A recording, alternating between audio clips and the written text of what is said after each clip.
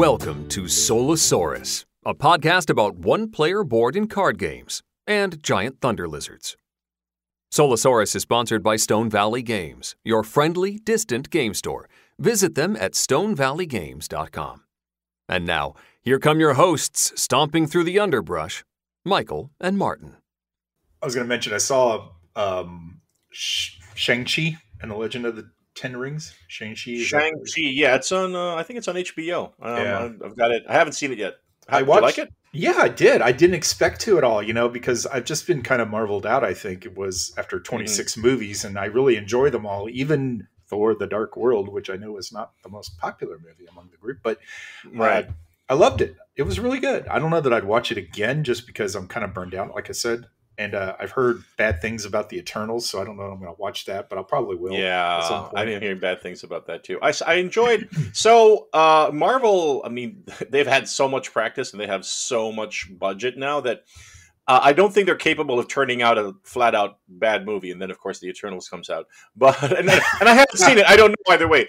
But I really enjoyed Black Widow, and I'm looking forward to Shang-Chi. All of these like movies in the kind of post Endgame Thanos story arc, Infinity Stones. I'm looking forward to seeing how they work out, because they were still figuring out the formula for over the last 10 years, but now they're like, yeah, we've got the formula sharpened polished to a high sheen. So excited to see how they do. It does kind of allude to who the next big MacGuffin bad guy is. Mm-hmm. I will not spoil it for you, but I'm wondering if you'll catch it or not. How much of a Marvel fan you are, but yeah, it's interesting. So anyway, I'll check it out. I watched Loki on Disney Plus, and that supposedly alludes to the big bad for the next few years. I'll have to rewatch it because I'm used to binging things, and I watched that whole thing, but I watched it as each episode came out, more or less, and I never do that ever.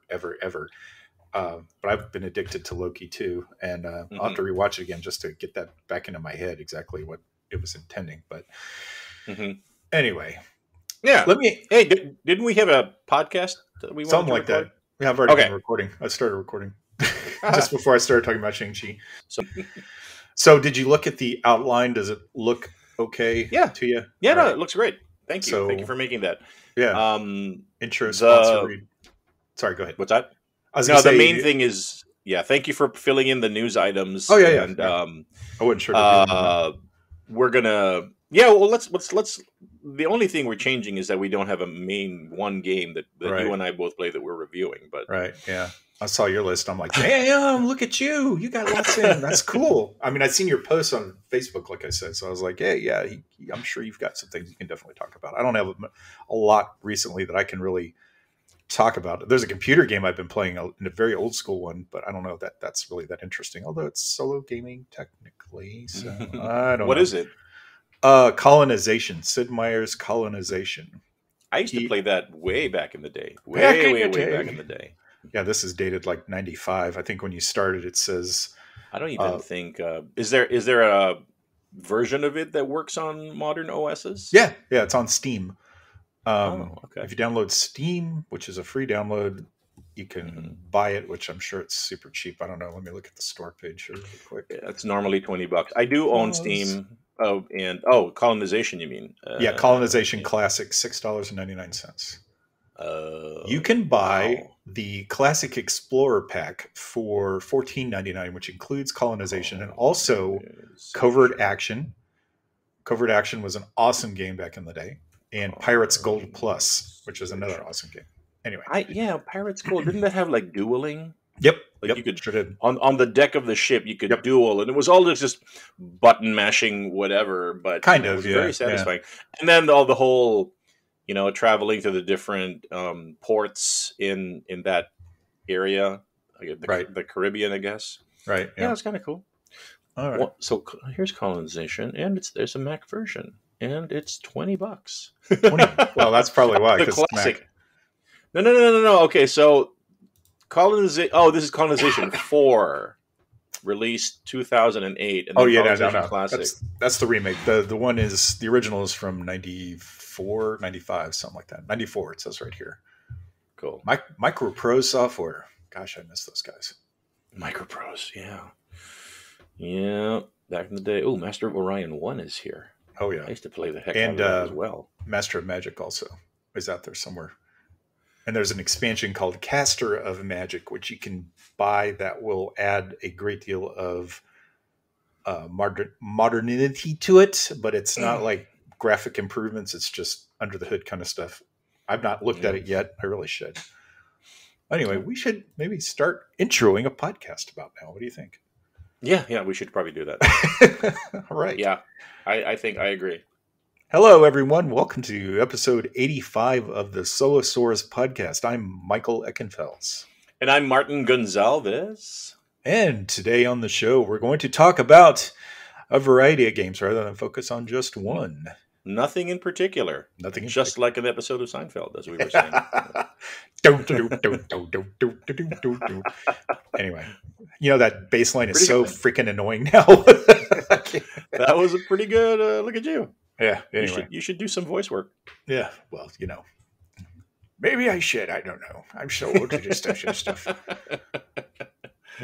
So, yeah, it's been kind of tough to sync our schedules up. I got a new puppy, too, so it's been very difficult for me to spend time. What's his name?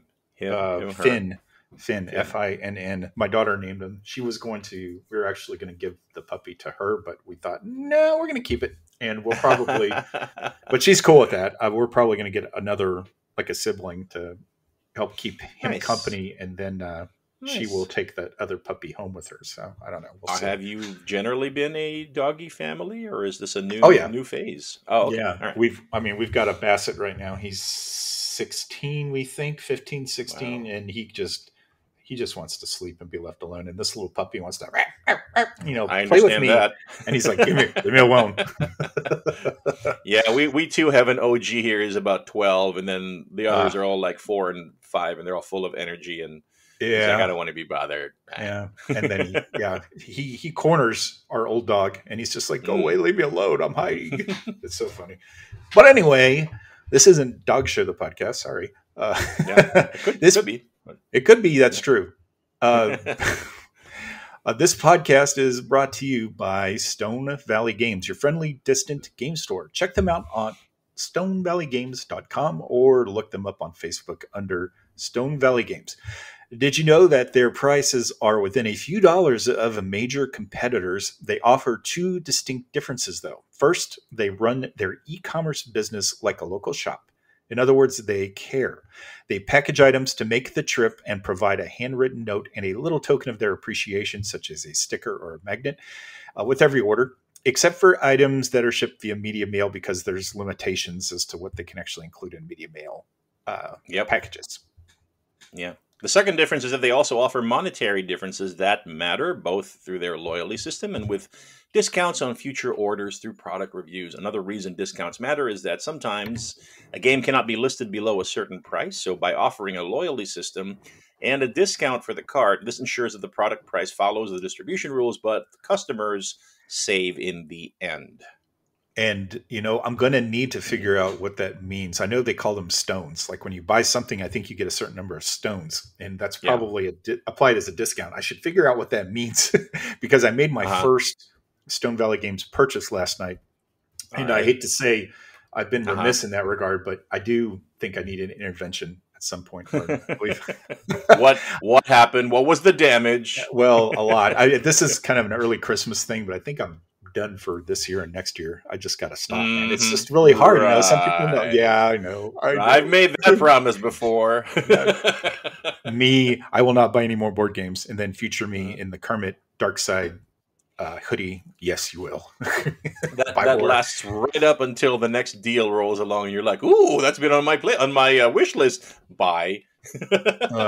Well, when you hear more about what I've been doing lately, you'll go, oh God, yeah, you really need an intervention. I mean, I bought NATO, The Cold War Goes Hot, Designer's Signature Edition by Compass Games. It's a Victory Games it's a rehash of an old Victory Games title called NATO, The Next War in Europe. This one is updated for a larger map, bigger hexes, and more accurate information that has come since the fall of the Berlin Wall and fall of communism. Because this game was originally made in the 80s, before they really had that intelligence.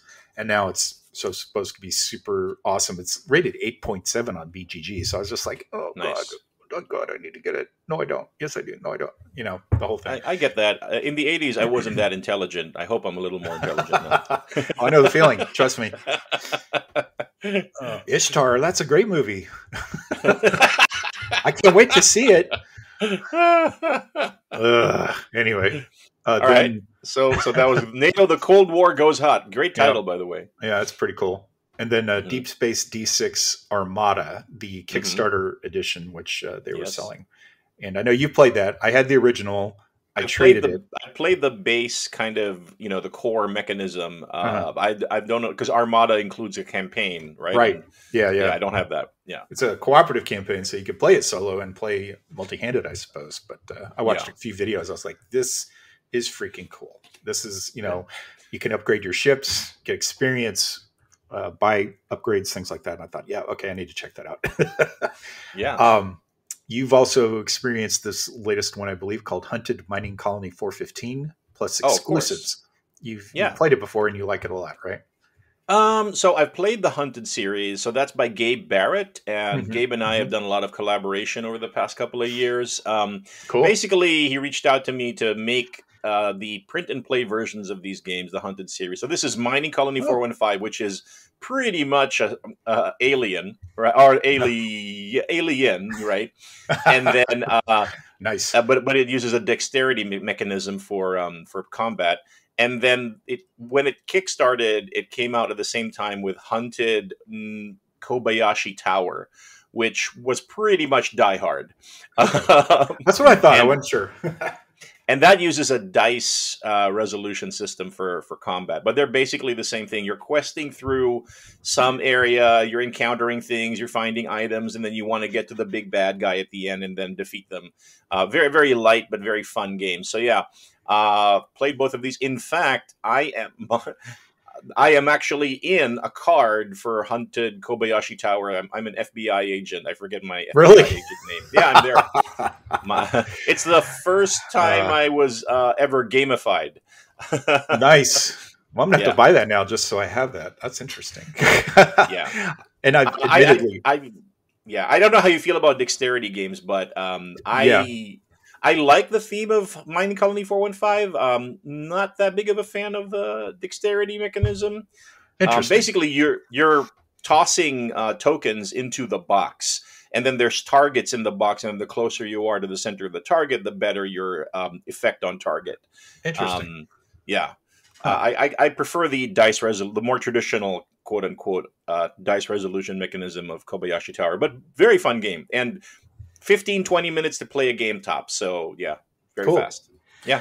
I do not own a dexterity resolution type of game anywhere in my collection. So that's one thing that admittedly intrigued me about this is how that works. And from what you just said, that makes me say, hey, this might be a nice change of pace. So that's kind of cool. Yeah. And then tell us, give us an update. Tell us how you like it after you get to play it. Yeah, absolutely.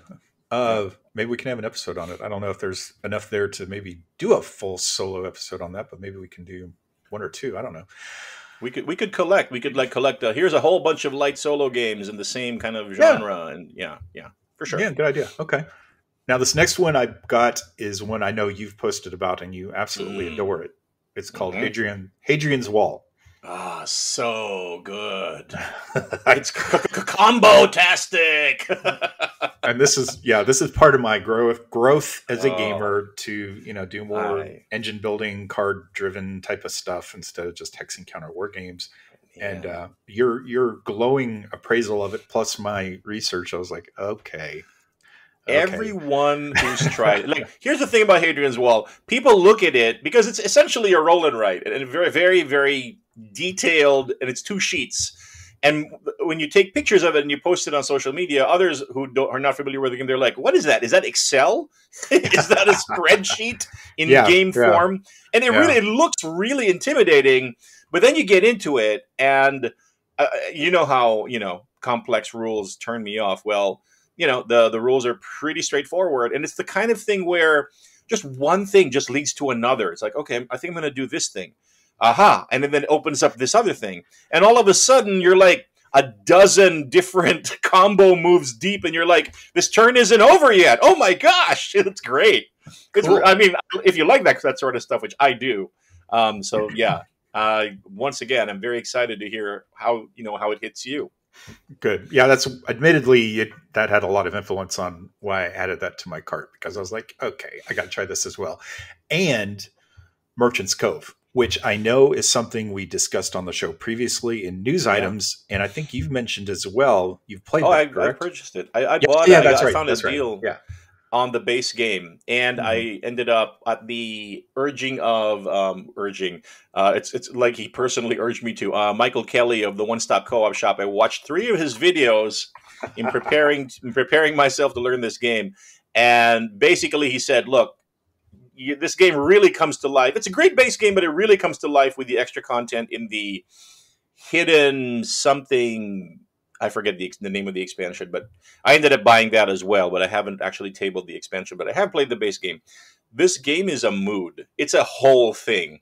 Cool. It's super lavish production. I mean, I don't know how you feel about like assembling cardboard, like papercraft and cardboard stuff, but prepare for that. Like when you first open up this box, there's a bunch of stuff. There's a bunch of boats and a bunch of sail shelves that you have to fold together and whatnot.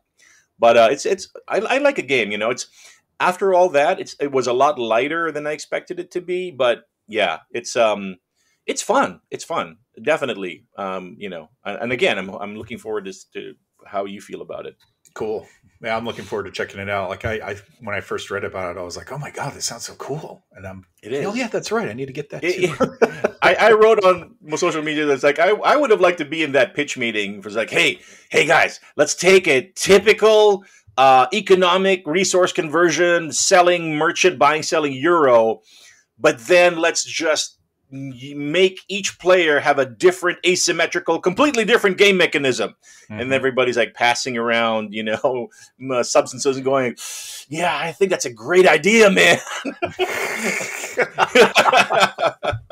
We should probably at the start of this episode, there has to be those icons like at the start of the show. There's like, there's references to drug use in this episode. Disclaimer.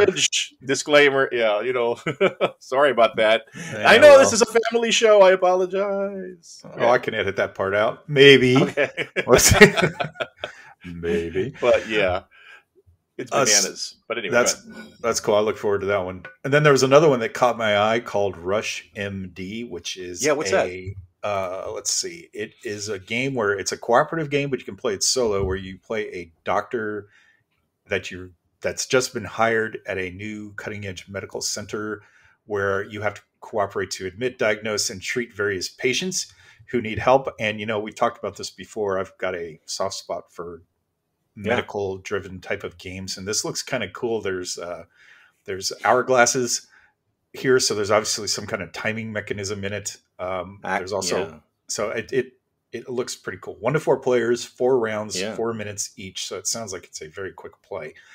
And I thought, well, we'll see. The graphics look a little cartoony on the cover, but I'm okay with that if the gameplay is good. So we will see how that goes. Apparently, there's a syringe as a component. Oh, there is. Yes. Or maybe they just added a syringe as real time. I'm looking at it on Board Game Geek right now. Yeah. No, syringe looks like a component, so that's kind of cool. And solo mode designed by David Turczi. He's so hot right now. He's everywhere. He awesome. Designs every solo mode. It's great. Yes, he does. And then last but not least, I know you've talked about this one before too. I own the football version of it, but I also ordered Baseball Highlights 2045. Such a good game. Love that game. And that's so good. When I finally got it to the table, I played it, I don't know, like 10 times in a row. It was great. Sorry, go ahead. No. That's fine. Absolutely. 2 reasons why I bought this is 1, the football game, I really enjoyed it. The baseball game, I actually played it on my iPad several years ago. Yeah. And I liked it, but it didn't really get me like a board game would. And you talking about it was like, okay, there we go. That's on the list.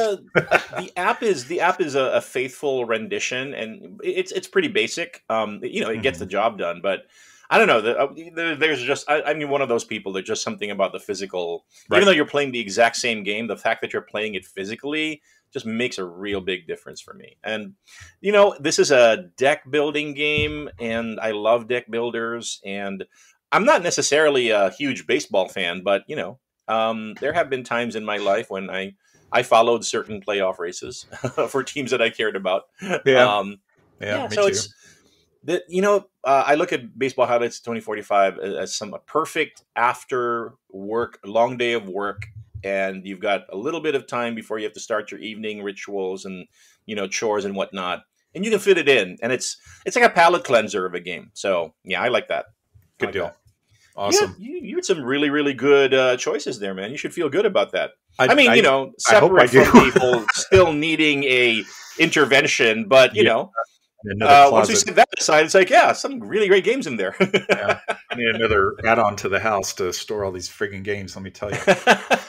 Hey, speaking of that, I did something that I've done recently is I actually started selling games. And I there was this block in my mind about like, I don't know how to sell. Like if you've not done it before, it's like you haven't crossed that line, and then you're like, it's so hard. Where do I go? I don't want to like overspend on shipping and and this and that. Well, as it turned out, what happened in my case was it was pretty simple.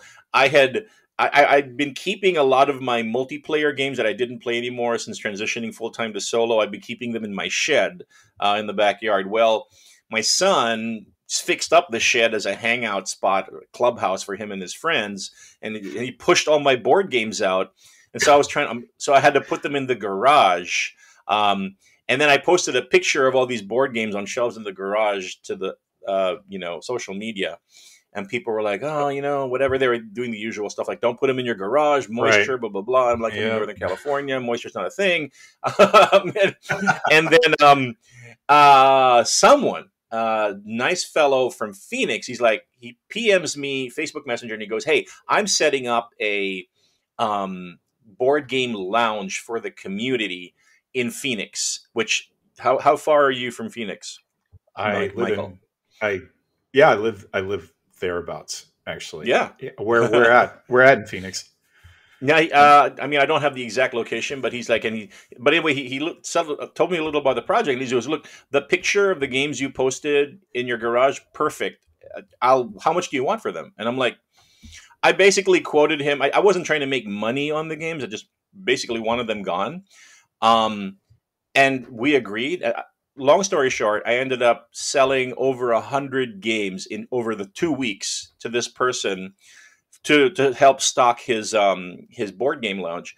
And I also learned about shipping and how UPS is your best option if you're shipping that many games. Right. It's the cheapest option, not FedEx and not USPS, not USPS. But anyway, that was great. And now I feel a lot more confident. It's like I can do that now. That's an option for me. I now know how to sell games. I feel much more empowered. It is kind of a cleansing experience to get rid of some and have more room on your shelves for other games. But you'll have to tell me. You'll have to tell me the name of that place. I could probably go visit them actually, and might find it interesting. Hey, I work with Martin, so hey. After the episode, I can send him a Facebook message and get more information. Sure, cool. That'd be great. Awesome. Maybe I'll have some things I can get rid of. Maybe he'll have a whole section on war games. Maybe. You never know. So let's do a news segment. Let's talk about some solo gaming news. So it's been a while. Yeah. The last time I don't think we had a full-on segment from Table4One.me, but this segment is brought to us by Table4One.me, where we usually exclusively get our one-player game news. Thanks to Frederick Schultz, as always, of Table4One.me for his ongoing efforts to bring us the solo gaming news. So the first one that we'd like to talk to you about is called a so it's a Kickstarter campaign that just launched for a game called Heroes of the Shire.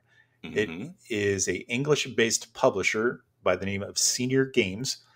It is a turn-based fantasy adventure for 1 to 6 players, designed by Damien Senior and featuring artwork by Edwin Hayo. It features a heavy emphasis on story progression and leveling up your character, harking back to the classic choose your own adventure style of books and games from yesterday. So right there, they've got me just because I'm interested in leveling up characters and having some kind of story progression, as well as CYOA kind of stuff, because I grew up on those books, as a lot of people did. So you love them too, I can tell. Yeah. In addition to being able to play through scenarios either cooperatively or solo, the game system also features competitive play. But who wants to do that? Come on, you don't play with other people. We don't play solo. So I'm not even going to mention that part. Why don't I even read that anyway? But yeah, it's there. If you do have multiple players that you want to introduce them if to the you game, have actual friends, you can use this game. Yeah, exactly. What's that? People that live near me? Come into contact with people? Well, so it looks like the solo mode is an add-on. It offers a true solo mode experience for players to run a scenario embodying one hero of their choice. And while exploring tiles in the scenario mode, action cards are frequently used. Solo mode add-on has some exclusive actions that are not available in the regular action card deck, which sounds interesting. Neat. What do you think, Martin, looking at this? I'm looking at the news item right now, and I'm reacting to that, what they said about the solo mode, because it's got a co-op mode, right? So if you want to play it solo, you can just play 2 characters, in 2 co-op characters, and that'll work. But they're saying that they have an add-on solo mode offering a true solo mode experience. Generally speaking, to me, that's a red flag, right? It's like, it tells me that the solo mode was not really considered from the get-go. And when you say the word add-on or the phrase add-on, my question is, does that mean I have to pay extra for the true solo mode? ? Because that's a turn-off to me. That's a good point. Yeah. Looking at the picture, like the character style looks it's a cross between cartoony and realistic, so that's kind of cool. And I'm looking at the picture they have of a character card, and then I guess a card where all of the different abilities are there. And I mean, the graphic design is okay. It's pretty dark. I don't know. It's not grabbing me right off the bat here, Michael. Right. No, I don't know. That's fine. I got to be honest with you. The other thing, too, that grabs me is Shire, the word Shire, because the only place I've ever heard the word Shire is Lord of the Rings kind of stuff. So, but this doesn't look like it has anything to do with Lord of the Rings. And I would think that I would read that and go, oh, it's a LOTR game. No, it's not. I don't think so. It doesn't mention it. It doesn't look like it. So, no, that's interesting. Shire is not exactly a trademark word, I don't think, but still kind of interesting. Yeah, for Shire. Sorry. Insert, but I'm dad joke. All So right. What's next? Next item. Stonemaier Games, a very, very small outfit you've never heard of, Right? announces an expansion to Tapestry, a second expansion. This one's called Art and Architecture.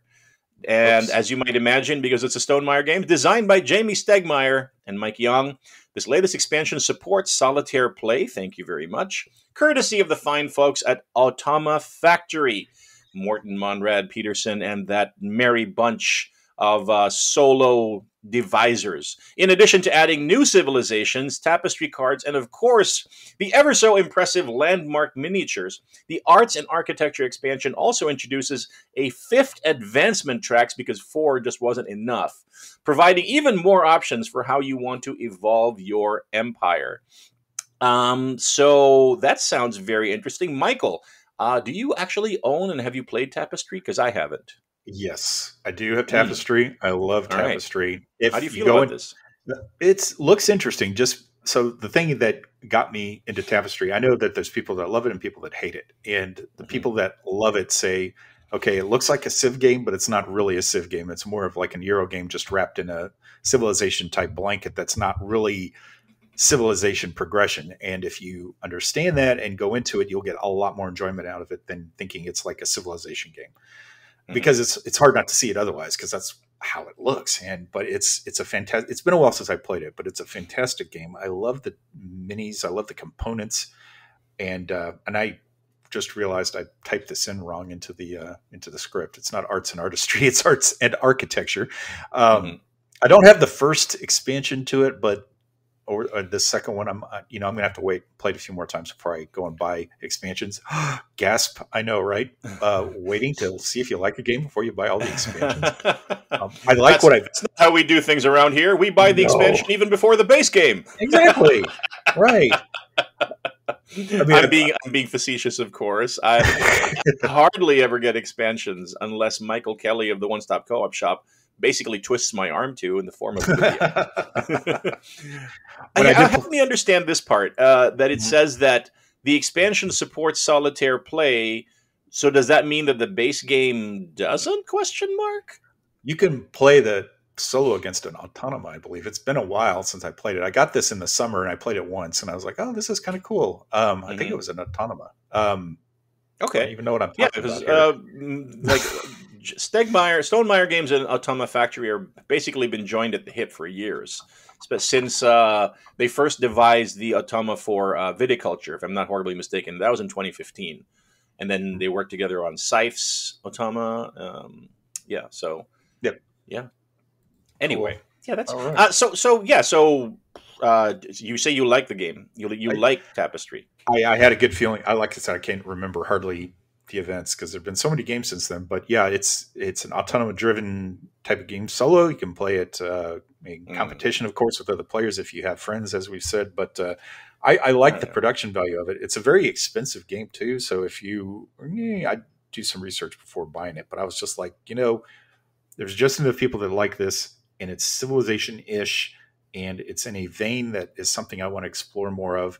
So that's why I pulled the trigger on it. And just my initial impression of it is that it's a interesting game to play, as long as you're not going into it thinking it's like Sid Meier's Civilization or something like that. Right. So it's not a Civ game; it's Civ adjacent. That would be my opinion. I think others might disagree, but I think that's exactly the nail on the head there. Yeah. All right. I may be asking for a friend. I don't know. That friend's name is Martin and has a last name that begins with a G and looks very similar to me. It's weird. It's really weird. Yeah, it's very odd. Your identity has been stolen, man. Alrighty, the third one, if I can get back to that and cut out this dead air here. Here we go. It's Garp Hill Games unveiling Wayfarers of the South Tigris. And ever since the release of Viscounts of the West Kingdom, we talked about this on one episode. I can't remember how he's pronounced it. It's Viscounts. Yeah. With Viscounts, whatever. The final entry to the West trilogy. People have been eagerly anticipating news about the next trilogy from the publisher, and that day has apparently come now as they have unveiled Wayfarers of the South Tigris, which marks the beginning of a new trilogy of games. Created by in-house design duo Shem Phillips and S.J. McDonald, with artwork provided by longtime collaborator and artist The Miko. This is a 1 to 4 player game which features dice placement as a central game mechanism. Now, I mention this because it's here. It's the third story. I don't think I can get... Well, okay, hold on. Let's talk about this really quick. It says it's going to head to Kickstarter in 2022, so it'll be a while before it hits the table with anybody. There are people that love this series of games. I'm very on it, and I think we discussed this at length previously, so I don't know if we want to go down that rabbit hole again. But did you not say it's kind of like the art is kind of cool? I kind of liked it because it was my first experience with it, but I think you had mentioned something about it being, okay, enough is enough, right? Yeah, so, very quickly, they know what they're doing. Garp Hill Games, Shem Phillips, S.J. McDonald, and the Miko, they're a solid team. Of course. And they design solid games. They're very tight. They're very accurate. They're very, they're very precise. For people who love their games, love them a lot. So my reaction to the artwork in particular was that the first time anyone sees the Miko's artwork, it's like, wow, this is great. It's such a great style, blah, blah, blah.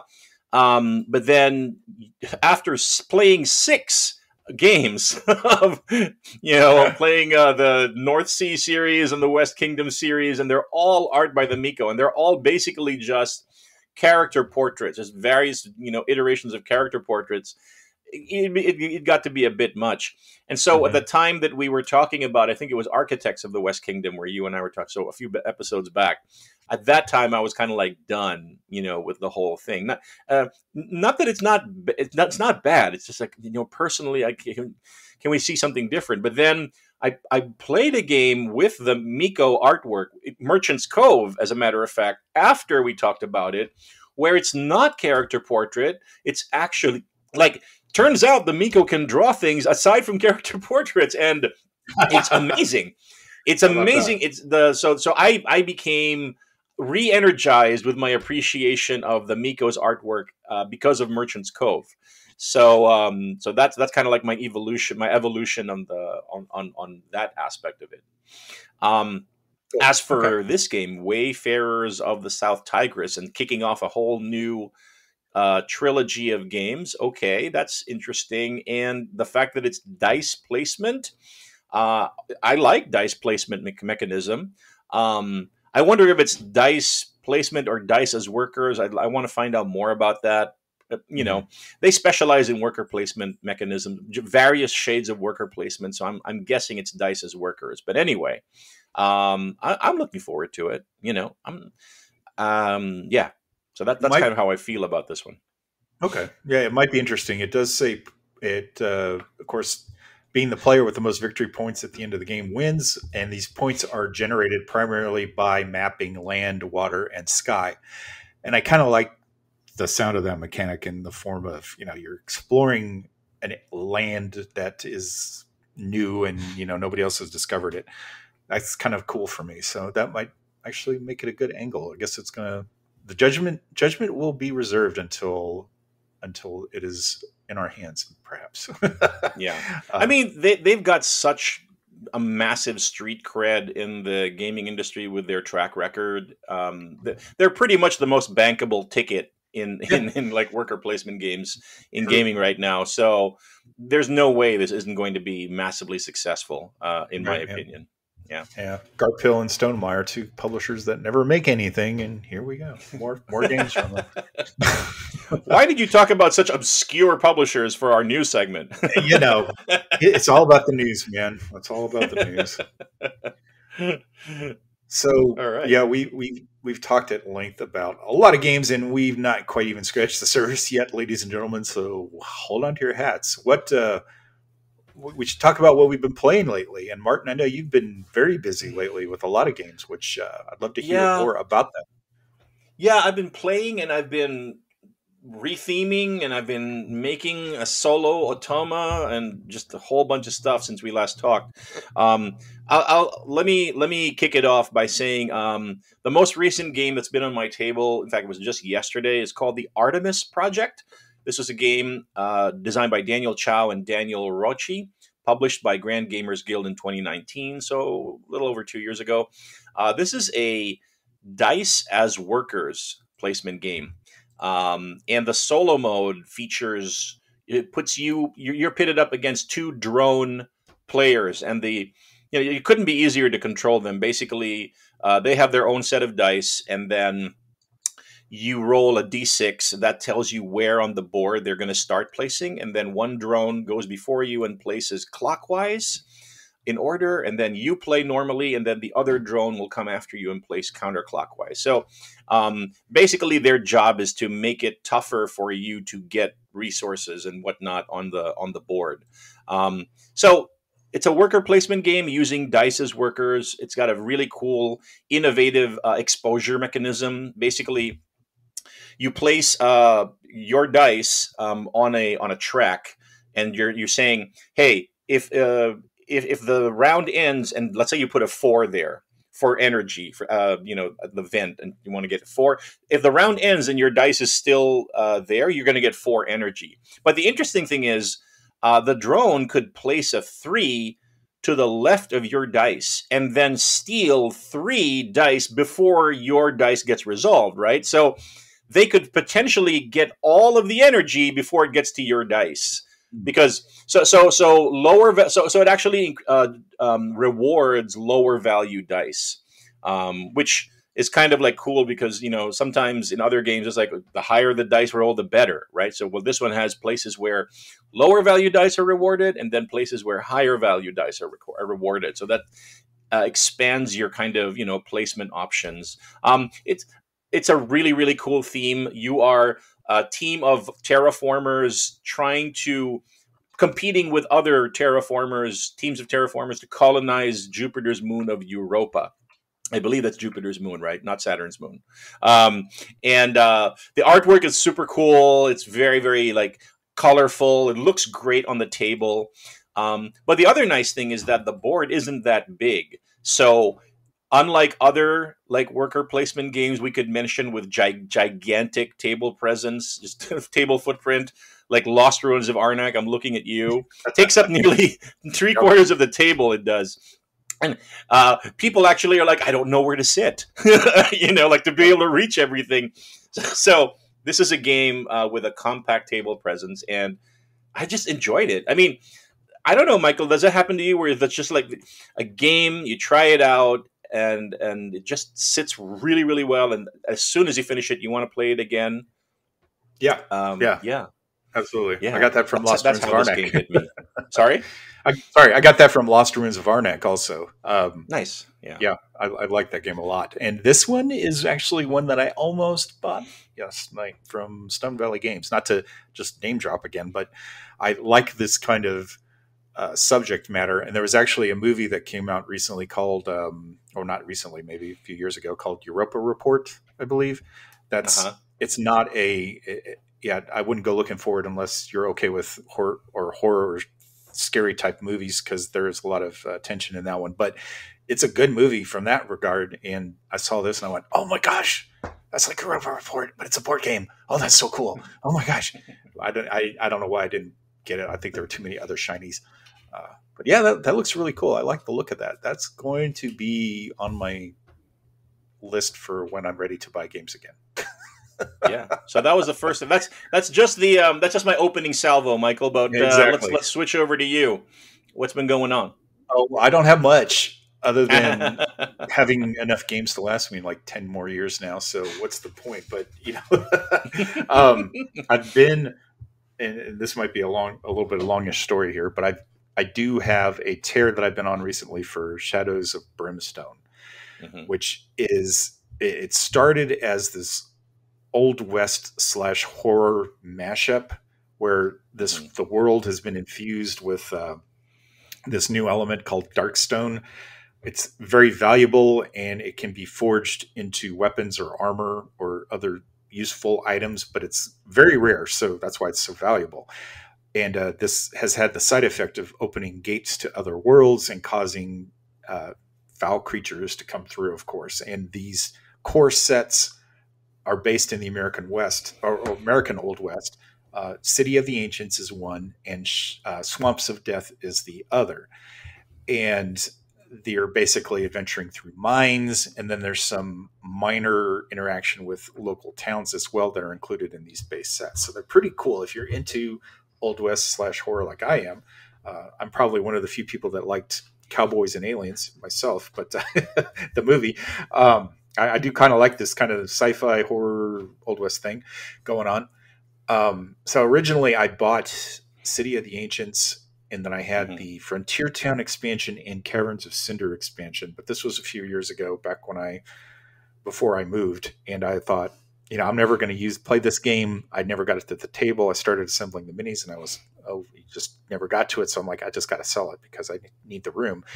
And so I did, and I always regretted it. Always, always, always. I never got to the table. So earlier this year, I traded somebody for City of the Ancients and Swamps of Death, and then I ended up buying the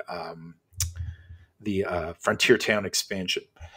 So there's a lot of stuff there under the hood immediately. I mean, we got minis that have to be assembled, which is kind of a pain. I mean, if you remember from our days of Aliens, Another Glorious Day in the Core, putting together Aliens. No, you had to go mention that again. Oh, boy. These are actually a lot easier to assemble. And then there's painting, which I don't paint, and I want to paint. So I bought these paints, I bought these brushes, and all these other things.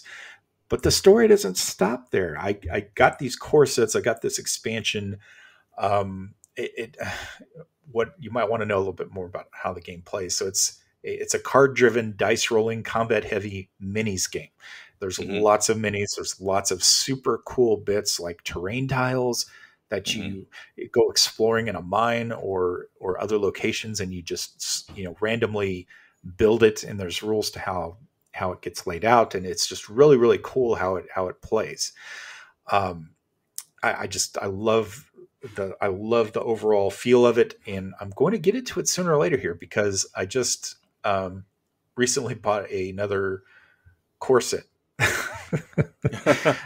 Wait, you bought 2 cores? No. I had traded for the 2 original core sets earlier this year, but I just got a bundle with Forbidden Fortress, which is another core set. It's the 3rd core set, and this one deals with ancient Japan, feudal Japan, I should say. Oh. So it's a different setting, but it's the same premise. It's really fascinating, also because it comes with 2 other expansions that are sold separately, but I got it in this bundle. One's called Temple of Shadows, and the other's called Forest of the Dead. Then I bought the Feudal Village expansion as well, which does for this what Frontier Town does for the Old West core sets. And it's essentially comes with a mounted board for the town. It comes with these adventures you can do, like bank robbing or, all these various things that you can do in town that makes it a lot more interesting than just rolling on a table to see what happens. There's a lot of that, but it's just, I don't know. I think I've gone a little bit overboard, but I have assembled the minis for the Flying Fortress. Wow. For the Forbidden Fortress game set. I've got the minis and I'm looking at them right now. I just need time to prime them and start painting. And like I said, we got this puppy and it's like, nobody has time for that. Why did I do this? But I didn't foresee that happening. So I guess my basic question is, what possessed you to just go all in on this and all the expansions and the painting and the mini? Like what would basically you just wake up one day and it's like, you know what? I want Shadows of Brimstone back into my life. Because I got a problem. I got a problem. I'm an addict. I think there's something to be said about, ordering a board game and then waiting for it to arrive like it's Christmas freaking morning, Yeah. This kind of thing, like I said, I regretted it for years not getting rid of it. And I'm looking at like the Caverns of Cinder expansion today. I've not seen it for less than $175, which is nuts. I would never ever spend that much on an expansion, but I'm like, I should have kept it. And now I had the chance to get this stuff cheap. And I'm like, yes, I'm doing it. Gotcha. I love this theme. I'm not going to skip out on it again. I'm going to paint these minis.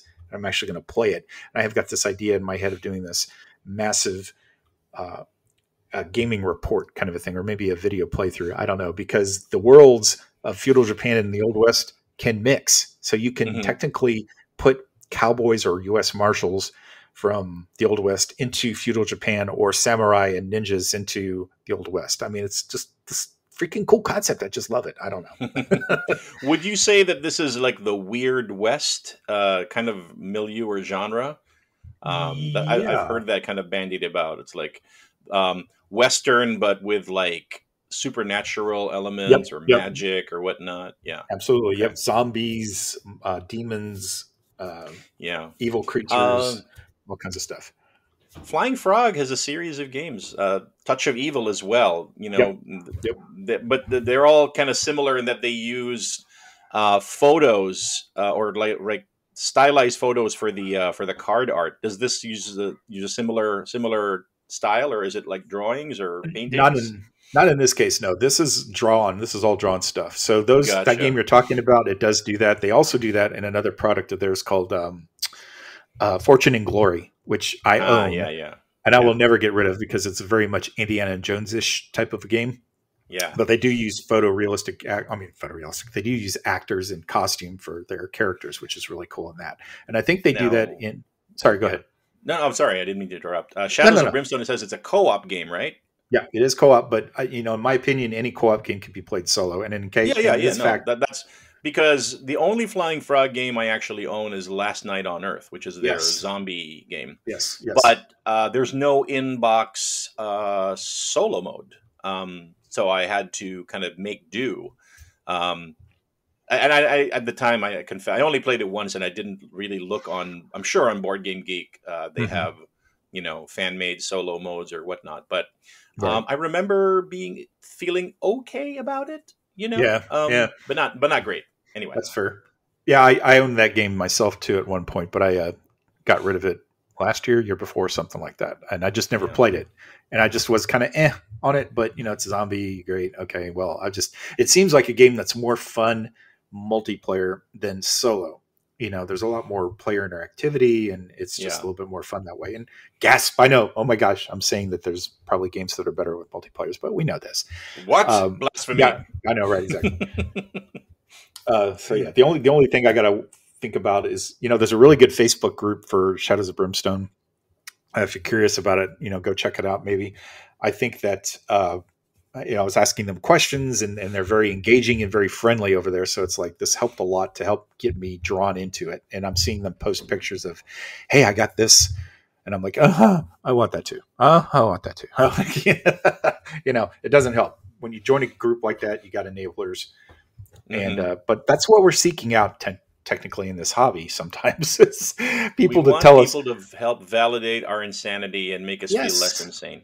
Yes, absolutely. Absolutely. Although seeking out like-minded crazy people. Yep, and that's why I love this hobby. That's why I love our audience, because you all understand, I think, and I appreciate that.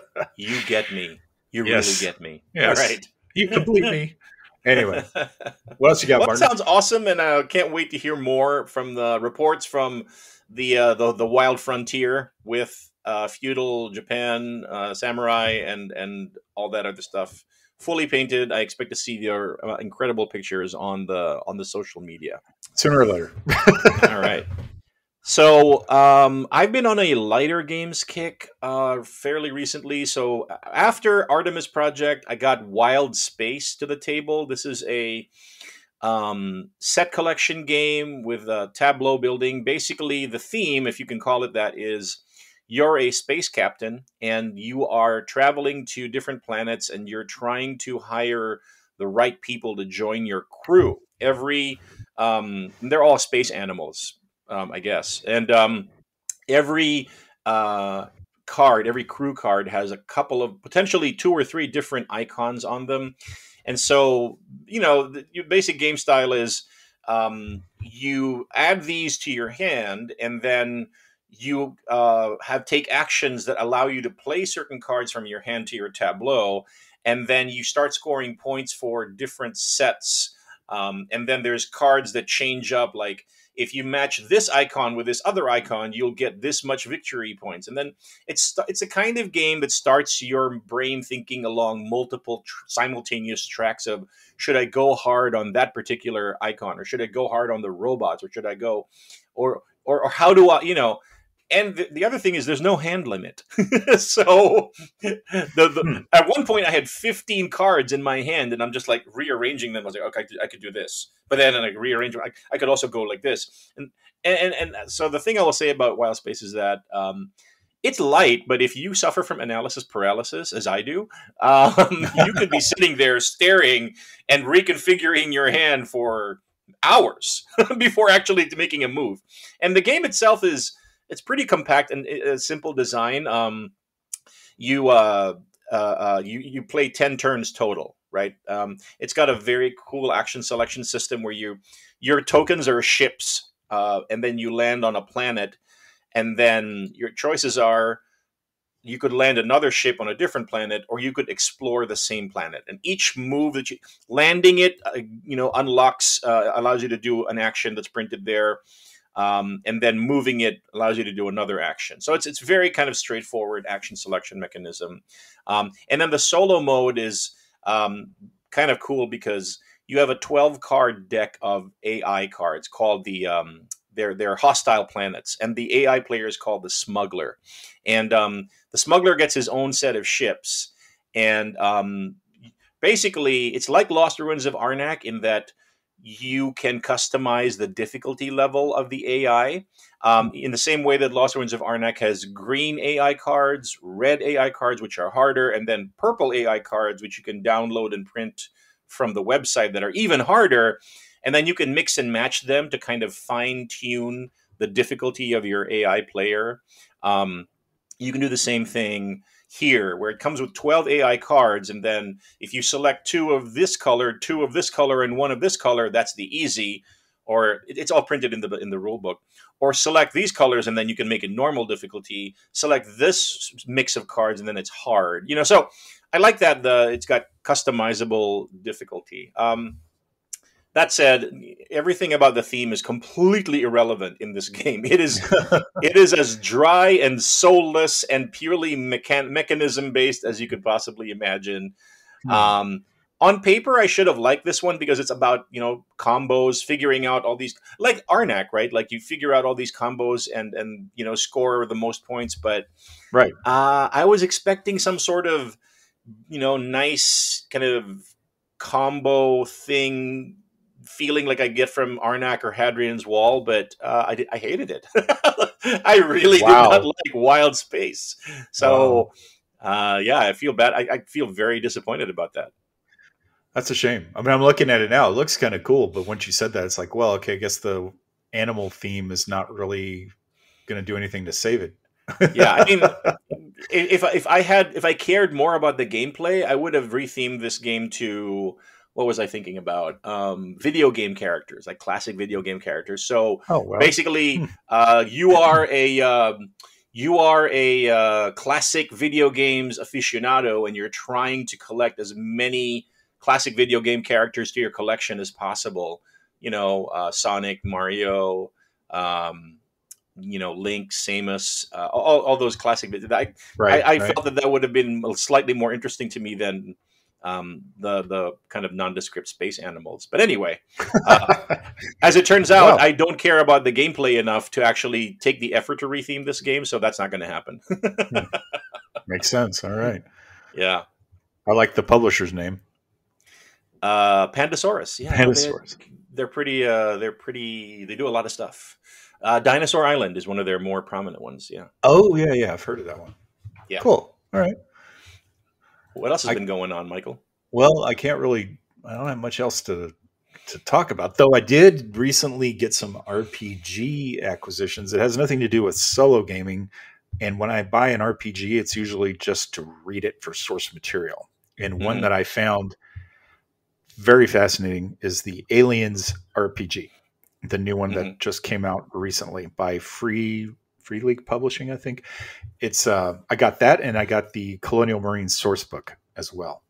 Gotcha. And it's so cool to read. There's so much backstory. There's so much goodness in it. If you're an Aliens fan, even if you're not a role player, you might look at it to see, because its production quality is through the roof, and it's just a fantastic looking little game. So I read maybe 6 pages. I've had time for, but the Colonial Marines manual is especially super cool. I mean, there's a lot of in-game stuff in it, but there's a lot more just backstory, like how the Colonial Marines were formed, their history, stuff like that. So awesome. That's good. How about you? You got more? I've never heard of this Aliens. I'm not too familiar with it. Being facetious. Obligatory reference, but I think you beat me to it earlier in this podcast episode. So that's cool. Oh yeah, that's right. When we're talking about the Gabe Barrett games. Okay, so another one that I've been playing recently, another light game, is called Furnace, designed by Ivan Lashin, published by Hobby World. Now this is a pure engine building game, and the theme is you are 19th century captains of industry, and you are putting together. You're literally building a factory in your hand, in your tableau. And the cool thing about this game is that it's got an auction mechanism. So the box says you play with 2 to 5 players, I think, and every player gets, it's a 2 to 4, 2 to 5. Every player gets a set of discs numbered 1 through 4, and there's an offer. There's a market of cards every turn. And you play 4 rounds, I believe. But basically, every round starts with every player would, take a turn, place a numbered disc on the card, and that indicates how much you're bidding on the cards. And then so everybody takes turns. If you place the highest number on a card, the highest number is a 4. That basically means you're assured of getting that card, because you cannot place the same bid on the same card. Like, you can't have 2 4s. There's no tie resolution. So basically, if you placed the highest number on that card, you're going to get that card. The cards are multi-use, which I love. I love multi-use cards. But the interesting thing about the auction is that there's benefits to winning the card and adding it to your tableau, but there's also benefits to not winning the card, because you can get resources and not from the card, but not get the card into your tableau. So there's like a consolation prize, and sometimes you need that consolation prize. So sometimes you're hoping you want to win it, and sometimes you're hoping to be outbid. So that was kind of a cool mechanism. Now, you might be saying to yourself, auction mechanism, Martin, how do you solo play that? Well, as it turns out, in the box, there's actually rules for, in the rule book, it says, if you're playing 2 players, you need to add a dummy third player who's got their own auction discs, and then there's rules for how they place. Basically, I think it's like they place from lowest to highest. Anyway, so I'm not going to go into the placement, but they're there. And I'm like, well, so because basically, so the minimum player count is 3, right? So if you're playing a 2-player game, you add a dummy player. And I'm like, well, why don't I just take those same rules and add a second dummy player, and then I can solo play this game? And as it turns out, it was exactly right. And I'm like, why didn't they add that solo? Why didn't they add that to the rules? Like it seems like a no-brainer to me. But anyway, yeah, so that's what I did. I played 2 dummy players. They basically, each one uses a D6 to dictate where they're going to put their discs. And then basically I'm playing normally, and I'm just trying to build my engine and score the most points, So it's a tableau builder, it's an engine builder, it's an efficiency kind of optimization game. Very much in the same vein as similar games like It's a Wonderful World, oh man, I suppose Terraforming Mars, Ares Expedition, but this one plays super fast, and so I really enjoyed it. There's just something super satisfying about reconfiguring the cards and then starting your engine and then seeing what happens, almost like a Rube Goldberg, crazy machine, invention type thing. Yeah, and so far I think my highest score is 63 or 62, which isn't very good. But so I'm crap at this, but I just love it. I just love literally building an engine, building a factory. Again, it's one of those things where the theme could be anything. It really, really doesn't matter. But I'm a sucker for this type of tableau engine building game. I may have, apart from deck building, I probably have so many in my collection now, and I just love all the different flavors of them. It's not like one of those situations where it's like, well, I already have this one, so I don't need another one in the same genre. I'm like, no, I need them all. Exactly, right. But yeah, what do you think about what I just laid out there? I've heard of this, but I've not taken a close look at it until now, and it's interesting. And I was thinking the whole time you're talking, well, how is this a solo game with 2 to 4 players? And then you just described it, and it sounds like it was perhaps a miss on their part, or maybe they're intending to do a expansion that'll play on that more with upgraded components. I don't know, but it looks pretty neat. Actually, the first thing I thought of was Brass Birmingham or Brass Lancashire. Is that the other one? Yeah. Lancashire. Have you played it's either the same milieu, the kind of Age of Steam, right? Yeah, Captains of Industry type thing. Yeah.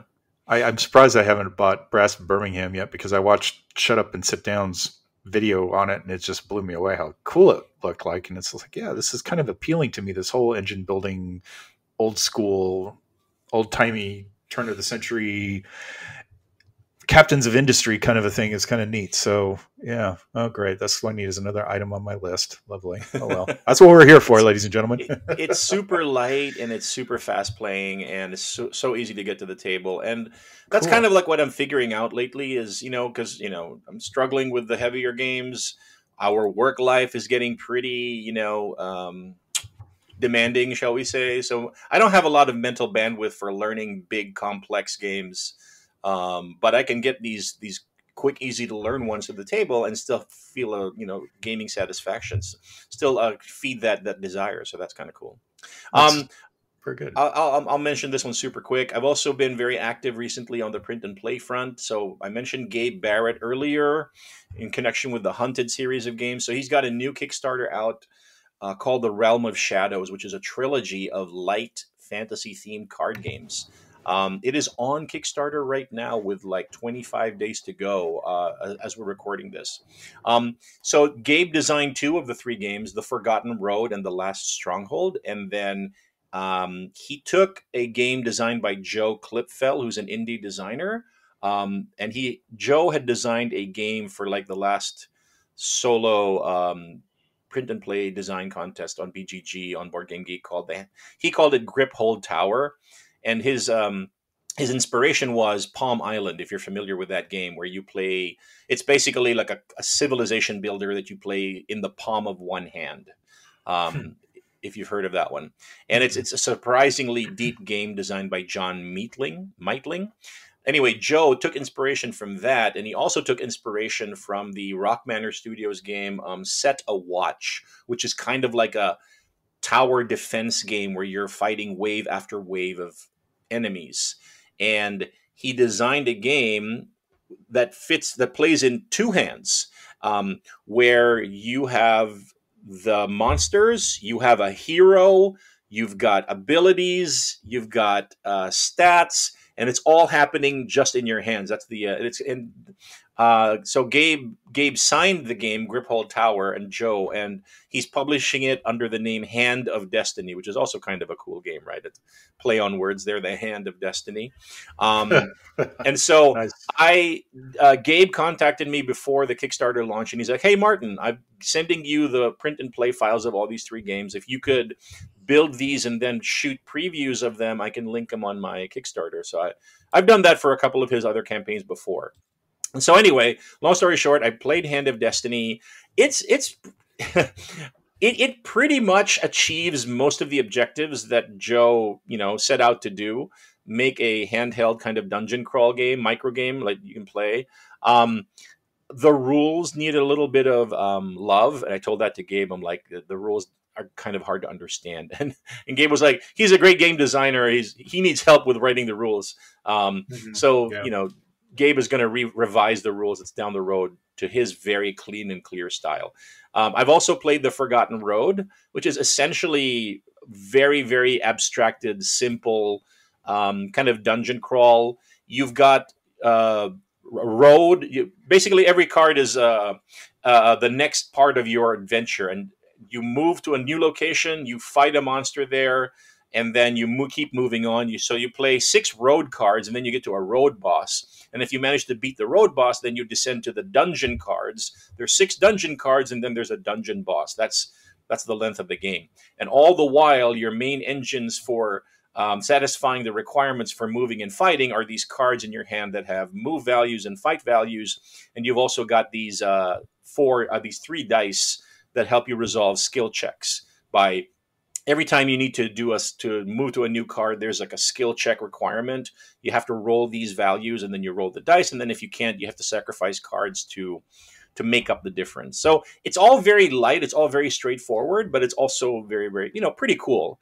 And then there's one more game called The Last Stronghold, which is kind of like a tower defense game, but I haven't played that one yet, sadly. I didn't get to play it in time for the Kickstarter campaign. But Realm of Shadows, trilogy of light fantasy-themed card games, they're a good time. And the campaign is already on its way to being like 3x or 4x funded on the Kickstarter. So they're, it's successful. It is very successful. Yeah. So it's kind of cool. Very nice. Very nice.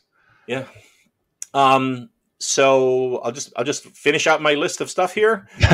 Sure. Go ahead. Again, continuing my theme of light games, I played a game called Little Town, designed by Shun and Aya Taguchi. So it's originally a Japanese design game, published by Aiello in English. Aiello is a Europe-based publisher, I believe. So this is a very light worker placement and tile placement game. The art style is cute medieval village. And again, just like Furnace, which is almost like a pure stripped down engine builder, this is a very pure stripped down city building worker placement game. Basically, there's a market of cards, and then there's a map, a grid map, and then basically, or tiles rather, not cards. And so you can spend resources to purchase tiles, and then when you place tiles in the you're building a little town, right, as the name implies, and then as you place them, you activate all of the spaces around that tile that you placed. Oh, I'm sorry, you place a worker and then you activate all of the 8 spaces around that tile, even diagonal, and then you just gain the benefit of whatever's printed there. So if there's a tree there, then you gain wood. If there's a lake there or a stream, then you get fish. If there's a stone there, then you get stone. Or, so it's all very, very straightforward, but it gets you, because you're placing tiles and they can be in different positions on the map, it very quickly gets you into these interesting kind of strategic and tactical decision points. Now, again, this was a 2 to 4 player game that did not have a solo mode in the box. So what did I do? I designed my own card-driven solo AI opponent deck of 12 cards that I decided to call Auto Metro, which, I mean, I thought it was a clever, because of Metro, even though it's a city, metropolis, and it's an automa Metro. What? No, nobody appreciates it. Never mind. So, Michael, are you there?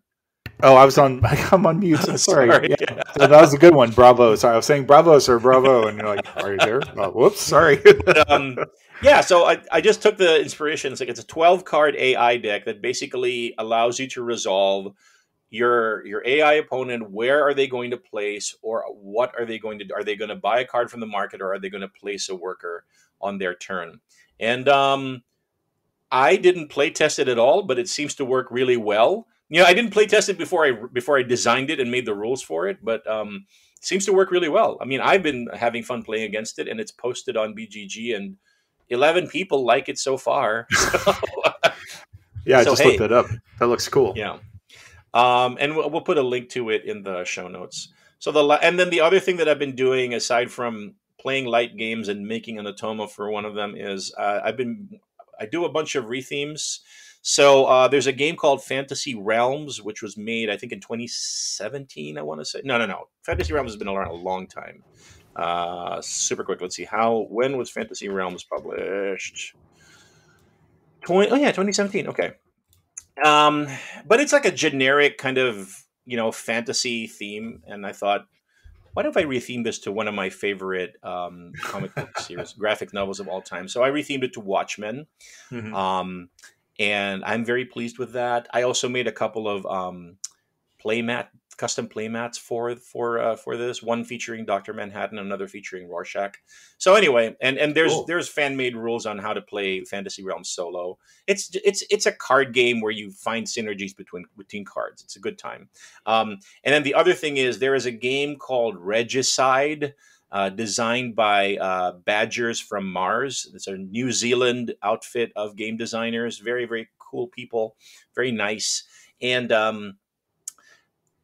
it's basically a game that you can play with a standard deck of cards. And they came up with a rule set for it. It's a cooperative kind of, you're all fighting against the big bad boss kind of, or big deck of big bad bosses kind of game. It's basically like a very tiny version of Aeon's End, if you will. Mm-hmm. It's a lot of people have hailed it as a brilliant game design, pretty much the best game that you can play with a standard deck of cards.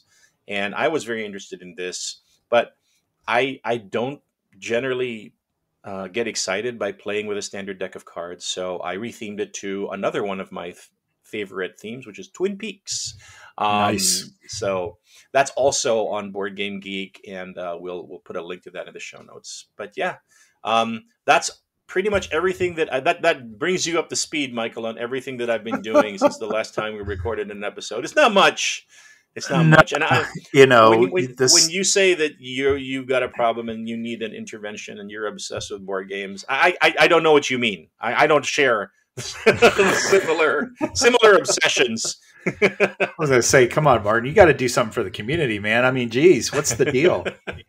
Hardly anything at all. I'm just kidding. Of course, I mean, that's awesome. That's amazing how much you get done. I'm the kind of person who can't leave well enough alone when I see a game that I want to try. I'd never played Fantasy Realms, but I'm like, I'm not going to play it with this generic fantasy theme, but if I make this Watchmen, I'll totally play it. And that's exactly what happened. And pretty much the same thing with, I forgot to mention, I'm also about 30% done with a massive retheme of a deck building game from 2016 called Tyrants of the Underdark. Mm-hmm. It's a combo of deck building and kind of area control, which has been pretty widely hailed. But again, the knocks on the game is it's a kind of generic fantasy theme. It's the Drow, if you're familiar with D&D, the Drow elves. Oh, yeah. And it's a very, very dark color palette, and a lot of the art is uneven. These are some of the criticisms against the game, and I'm like, wow, wouldn't it be cool if it was like something cooler and nicer, like a theme that I'm retheming it to The Expanse, the TV show, which is great, but this is also a much, much, much larger game than either Fantasy Realms or Regicide. So I think there's like 250 cards in the game, plus 15 or 16 hex maps, and I don't know what. So I don't know what I got myself into, but that's a long-term project. I'm looking at your thread right now. Holy crap, dude. I mean, I love The Expanse. I love The Expanse. I just recently binge-watched it earlier this summer. I had stayed away from it for whatever reason, and then I'm like, why did I miss out on this? This is awesome. And I'm looking at this now. Man, that's a lot of work, but that is so good looking. I like that. I have never played Tyrants of the Underdark, so I don't have a point of reference, but that's a passion project there for sure. That looks really good. Yeah. It's the only way I'm going to play Tyrants of the Underdark. So I'm really doing this it's self-serving reasons. I like your geek list name too. Martin has fallen down the retheme rabbit hole. Yeah, they're all like that. Martin has fallen down the print and play rabbit hole, the thrifting rabbit hole, the retheme. Yeah. Soon it'll be like Martin has fallen down the intervention rabbit hole. Well, we all have our rabbit holes to fall down into, and I'm sure everybody understands. That's cool. That's very good. I like that. Awesome. Thank you, sir. So, ladies and gentlemen, thank you for listening to our ramblings about nothing in particular, Seinfeld style. This wraps up episode 85 of the Solosaurus podcast. We are proud to be part of the Dice Tower Network. And for even more Solosaurus, please join our post-show discussions and other shenanigans on Facebook at facebook.com/Solosaurus. Follow us on Instagram at Solosaurus Podcast, or shoot us an email at solosauruspodcast@gmail.com. And as you might imagine, we are on Board Game Geek, and the quickest way to find us is just go to your favorite search engine and type in Solosaurus BGG, and you will find our home on Board Game Geek. We're also on YouTube if you prefer to listen to podcasts on a video streaming site. There's no video of us talking. It's just the audio of the show. Right. But it's on YouTube if you want to get it there. And if you want your very own Solosaurus micro badge, just hit me up on Board Game Geek. My handle is Dr. Henry Armitage. That's at Dr. Henry Armitage. And I will spot you the Geek Gold for your very own Solosaurus micro badge. And thanks again to Stone Valley Games for being our sponsor. As always, if there's any particular games you'd like us to take a look at, don't hesitate to send us an email or drop us a message on social media. As always, I'm Michael Eckenfels. And I'm the nothing in particular version of Martin Gonzalez. And thank you for listening. Bye, y'all.